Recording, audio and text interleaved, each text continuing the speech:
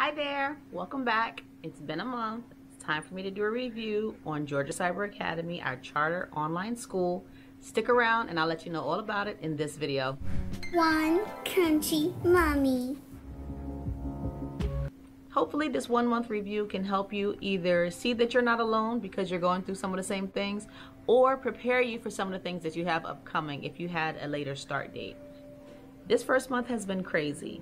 It's been filled with stressed out teachers, frustrated parents, upset children, but even with all of those things, I still am very happy to be here. I'm much happier to be here than to try to figure out digital learning again this year or brick and mortar.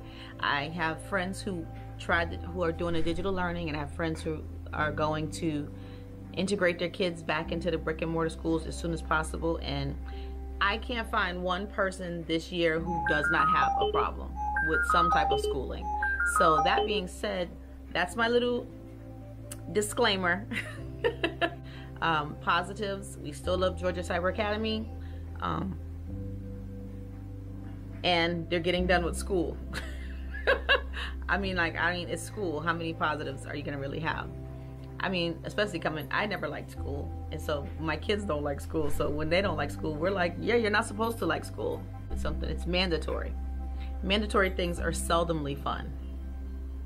So again, like I said, first thing we're dealing with is a lot of stressed out teachers. I'm on a lot of different message boards for this school, and a lot of the teachers are I feel so bad for them. They're really stressed to the capacity. They're stressed to the max. They're stressed out for a number of reasons. It's a lot of new equipment for them. They've got a lot of new rule changes, and also just the class sizes in general.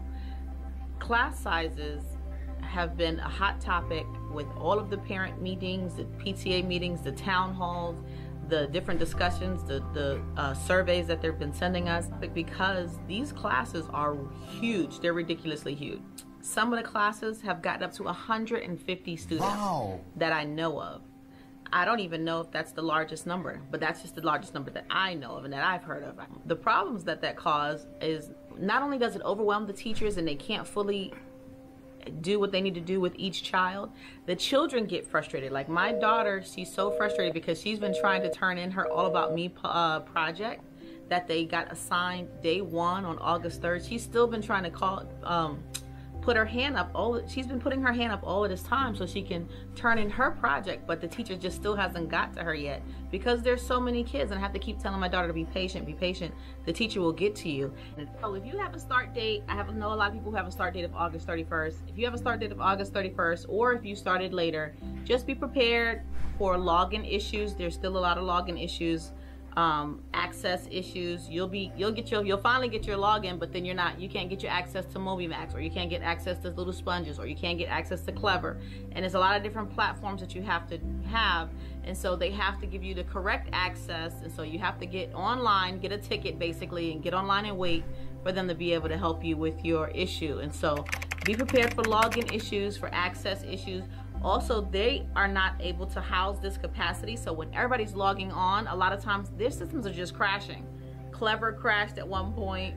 Jigsaw was down because there just was so many people. So just be prepared for a lot of tech issues that they're still trying to work through. And these aren't tech issues that's because they're new to GCA. These are tech issues because there's just so many people. Be prepared to not have a schedule for a while. We didn't get our first schedule until after the first week of school. We were supposed to have our schedule by that Monday, but it took a whole nother week to have the schedule. There are a lot of new teachers being hired, a lot of new FSLs. Be prepared for the newness. So you're gonna be looking for guidance from them, but they're brand new too. The teachers, you're looking for guidance for them, but they're brand new as well. And so it's everybody and everything is new. So just understand that. They have a new program. This new style is only a year old, so they're still trying to get to that. The new scheduling, the fact that they've broken away from K-12, that's brand new. Everything is new with this system, so with anything new, just be prepared to help the school and the teachers get the bugs and the kinks out. Be prepared for unsupervised children on the Jigsaw, and so some of the kids are using like vulgar language in the chat and doing like crazy stuff in the background. Be prepared for naked parents. Or parents not realizing that the camera's been turned around on them. Dad's walking by the screen and mom's walking by the screen and not realizing that the kid's camera is on. Oh my gosh, it's been so entertaining already. Also, if you are a parent who makes your child get up and get dressed and really focus on school and come to a certain area and be in school mode, be prepared for your child being upset with you because they're looking on there and they see other kids who are not as prepared as they are. You know, they can see all the other kids, and if they have more of a lax setting in their home, your kid is going to be seeing that. And so be prepared for your kid looking at you like, you told me I couldn't come to school with my pajamas on. Yes, I can. He's got his pajamas on. Or be prepared for your kid saying, you told me I couldn't do school in my bed. Yes, I can. She's in her bed. Look, she's laying on her pillow. You told me I couldn't sleep in school. Look, that kid is asleep. Or seeing what the other kids are doing is going to be challenging, because I know, like, my kids keep on wanting to just like engage with the kids and play on the chat. Even though the teacher keeps saying, stop talking in the chat, and I have to keep reminding my kids, this is the same thing like talking in school. Would you talk during class? If the teacher says no talking, you have to say no talking, right? When the teacher is teaching, do you talk while the teacher is teaching? No. So you can't be chatting. And my kid is like, but he said something about Roblox. I got to respond. And I'm like, no, you don't have to respond. That kid is getting in trouble. Don't worry. That kid is the teacher's gonna handle that kid. Or that kid's parent is gonna handle them eventually, hopefully. So there's one last thing I wanted to make sure I showed you guys and went over. I wanted to show you just how many emails you get in about a 24-hour basis. You see, this is from 20 hours old. I'll start there.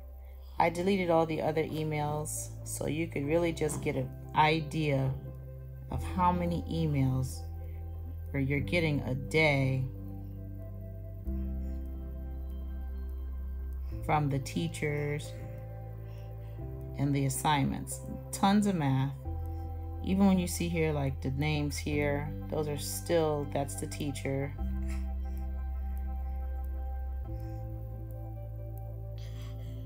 Instructor, Canvas. You guys know we use Canvas as well. And so that's a lot of emails. That's not even like the most. Usually on Fridays, it's way more emails. This is a Tuesday, and so it's not as many emails. And so that's about how many in a day. So, again, be prepared for the communication. If you have multiple children, you're going to have more emails and more communication daily. So many different places you have to go check and make sure of. You have to check all the different platforms. You have to check the to-do list that's right on the dashboard. You also have to check in the modules individually. Some of the modules will say, some of the courses will have a different tab that says assignments, and some will you'll just have to go into each of the modules and figure out what assignment is due that day. And then others, I mean, some assignments show up, some assignments don't. They're timing you out, they're locking you out, you don't know. And so you'll get the email saying like assignment created and things like that. You can follow the links to these emails as well. And if you're looking, you can see these aren't just like a bunch of duplicate emails. These are all like different. You can see this is Evolve and Solve, Math Stampede, Live, Love, Graph. And so these are different emails. This is all math, but it's different assignments. And so also there's tons of quizzes, tons of homework. Just be prepared for school. All right, guys. Wanted you to see that. Who knows what else we're gonna see? This has only been a month. This has only been a month. What else is coming? What else is coming along the line, down the train? What's coming on the train? I'm on the train tracks. What kind of train is coming to run me over in these next couple months? I don't know.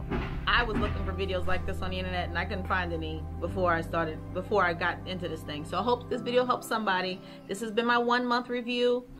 Thanks for checking it out. Baby's crying. I gotta go.